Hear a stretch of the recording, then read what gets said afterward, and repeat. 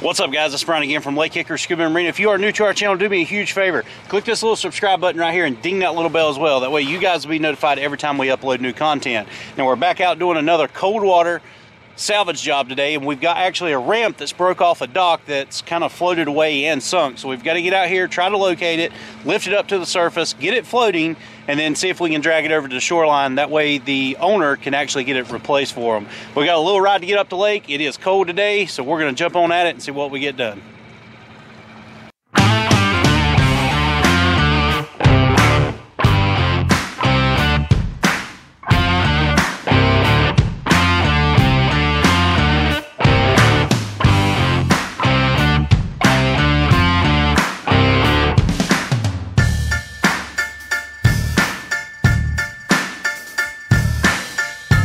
Alright guys, as you can see, this is the ramp right here. It's partially submerged. It is tied up. What we've got to do is lift it on up, and then we've got to drag it across the lake over here.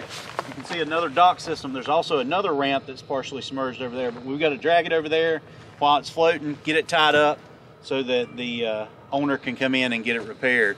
But doesn't look like it's going to be too difficult. We're running sonar real quick just to see what's underneath, just so we can understand any hazards that are down there. We're going to get geared up, run a strap around it, put a bag on it, lift it, and then we'll show you how we drag it.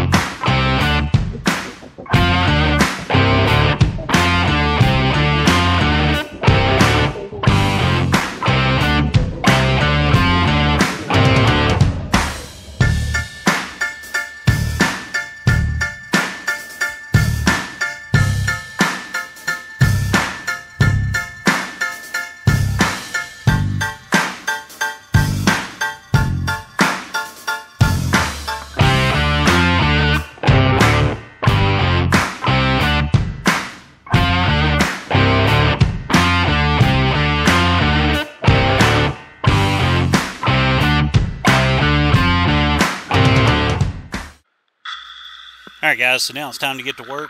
I'm going to go ahead and go down and just make an observation or a little inspection dive here just to kind of see the condition of the dock system, and this will give me a better idea of where we need to hook up to it to get it to float. While my other diver is up top helping getting the bag and the strap system ready, this just gives me a few minutes here to go down, inspect real quick, just see what we need, and then I can kind of come up and let him know. Basically what I'm doing here is counting down how many pickets there are here on the railing, so I know where the wood part of the dock stops and the metal part starts, because it makes it easier if we can just drop down straight there versus having to swim down every single time like this. The cool thing about this system, part of this dock system being wood, it's going to float on its own. So really the only thing we're having to lift is the metal part of the dock. So once I get down here, I can kind of see where I'm going to hook up. There's quite a bit of railing on the metal end of the dock system that we can run straps through and secure the bags to that we're going to be using.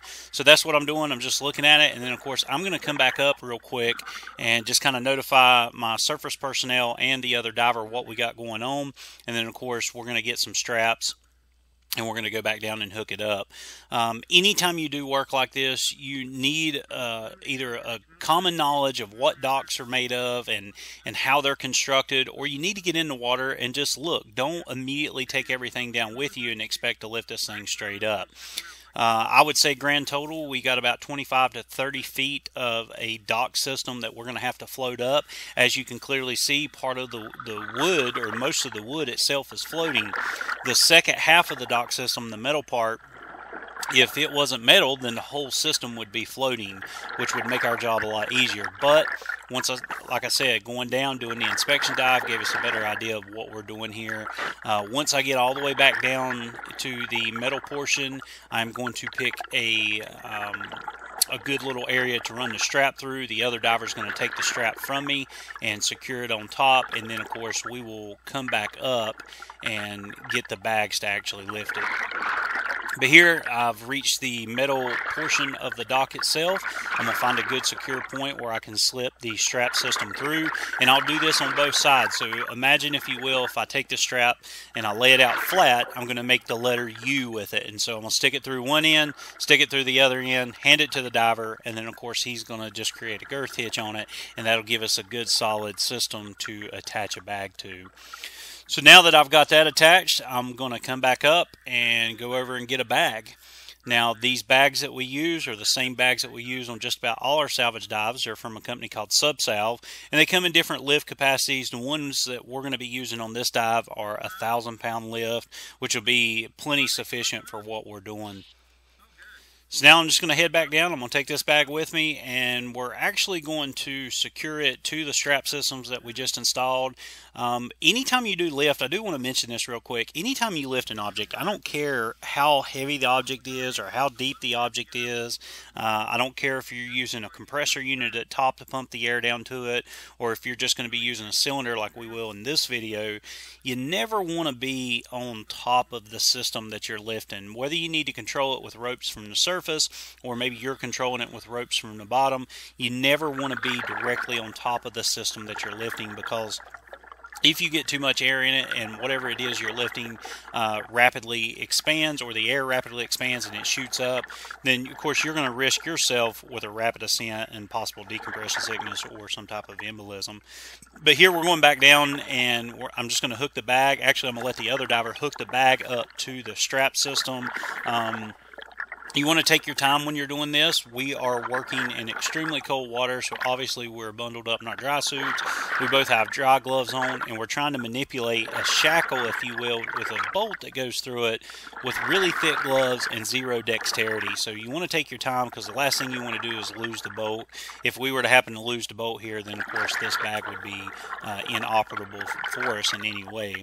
But we're just taking our time, getting the bag attached, making sure everything's secure, and then of course we're going to adjust that system as well so that the bag stays centered on the dock. I don't want it shifting around and sliding around in different spots. But now that we got that, my other diver is going to swim over and get the cylinder that we're using. I get asked all the time too, you know, what type of cylinders. This is just an old steel 72 that we use for salvage work. I've got a whole fleet of steel 72s that we use for that. You could use an 80, you could use 100, because we are basically here at the surface. I think the deepest part here is about 10 foot. So, you know, we're basically at the surface, so it doesn't really matter. But depending on how deep you are and how much air supply you need to lift something, you need to be able to do the math on that. And we may have to use larger cylinders depending on what we're lifting and how deep we are. The math is basically the same as what you would use for gas supply needs in, say, your deep diver course. So if you're planning, or say in a cavern course or a cave course, you need to be able to do the math to determine what your gas supply needs are. We do the same thing here. And in a search and recovery class, that is something that we're going to do as well. But here, as you can see, I've got the bag hooked to the cylinder. I'm filling the bag now, and you should start to see this dock system slowly start to pop up. As I said earlier in the video, the wood part of the dock, as you can see, it is floating. It's not going to sink. So all that we're lifting here, of course, is the metal section of the dock.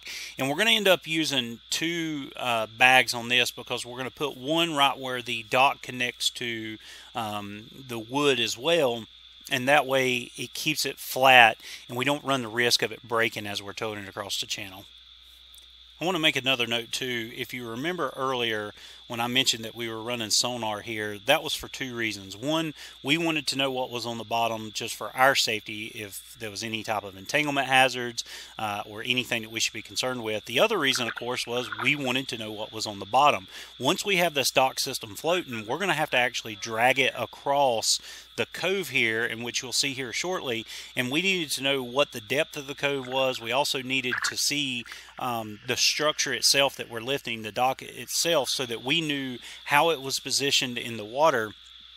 so that we knew the path to take, because let's say it's sticking 6 or 7 foot down in the water, and of course the shallowest part of the cove may be 3 or 4 foot. Well, obviously we're not going to be able to drag this dock system all the way across. So with that being said, by running sonar in the beginning, it gave us a good idea of exactly what we needed to do, or how high we needed to get this dock system up out of the water to make the tow part of it even more successful. But here we're actually going down. We're going to go ahead and take the strap for the second bag, and we're just going to do the exact same thing that we did on the first part. We're going to take it down. We're going to find a good place to secure the strap. We're going to stretch it all the way through the dock system, come back, girth hitch on top, and then of course we will take a secondary bag down and actually hook it up as well. But if you can't tell already, the visibility is not that great. We can see what we're doing directly up against it, but trying to determine the best place to put it can be difficult, especially if you're working in limited visibility. And another thing that you'll notice too is the communication port. Now, or the communication problems that we come across. In this particular situation, a full face mask and a comm unit would have been great for me and the other diver. And if we would have been any deeper than what we were on this dive, then yeah, we would have chose to go with full face mask and comm units. With the other diver that I'm diving with, we dive together religiously, so we understand what we're doing underwater. One of the ways that we do that, of course, is a good thorough briefing on top before we ever get in. The company that hired us to lift this, they gave us a pretty good briefing of what the dock looked like, and not to mention the fact that they had 2 dock systems that both broke free. We were able to see one of them that they were able to pull back in, so we had a good idea of what this dock system looked like. So even though we're working basically in limited viz, or might as well say no viz at this point, we had a pretty good idea of where to hook the straps, what we needed to do with it. So the comms, once again in this situation, wasn't that big a deal. But we should be getting pretty well done here with the strap system, and then of course we will come back up to the surface and get the secondary bag as well. Once again, this is another 1,000-pound bag from Subsalve. I really like the Subsalve bags. I've used them for many years. Warranties on them are great, and yes, I have tore some of these bags up, but it's pretty easy to repair them, and they're just an all-around great company to use. They are a staple in the search and recovery and salvage field as well. But now that I've got the second bag, this next part's going to go pretty quick. All we're going to do is drop down, hook it up, throw the cylinder to it, pump it up with air as well, and the back half, or the back part of the dock system, should just float up pretty easily. But as I go down here, I'm just going to meet up the other diver. I'm going to take the shackle that's on the bottom of the bag once again, hook it directly to the straps as he's kind of holding in place, and then of course the rest of it's just throwing air to the bag and bringing it up. But here you can see we are hooking the shackle up. It's not a very difficult job, but like I said, with zero dexterity, thick dry gloves, because it is cold, you want to take your time. Once again, if we used to lose the boat here, then we would kind of be up a creek without a paddle, if you will. But we're taking our time, putting the boat in, making sure everything's good and secure. Once again, we want to make sure that that strap system is exactly where it needs to be. I don't want to start lifting this bag and it shift and actually roll this dock system. One of the reasons that we're actually going to keep this dock system upside down is so that when the boom truck that they're going to get to pull it out of the water, once it gets there, then they can actually get it positioned exactly where it is. And we don't want to stress or damage any of the railing, especially the wood part of the railing itself. So that's one of the reasons we're hooking them up the way that we are. But we should be getting done here. There I can see the actual hose to the cylinder. And of course you can see the bag is already inflated and it's going to be brought up. Well, we're going to get this thing floating, and then I'll show you here at the end how we're going to tow it across. Basically, we're just going to use the boat. We're going to tie it to the bow, and anytime that you're towing stuff underwater, sometimes it's better to actually tow it backwards than actually towing it forwards. It gives you a little bit better control of your vessel or the boat. But we should be getting finished up here soon, and you'll see it go across.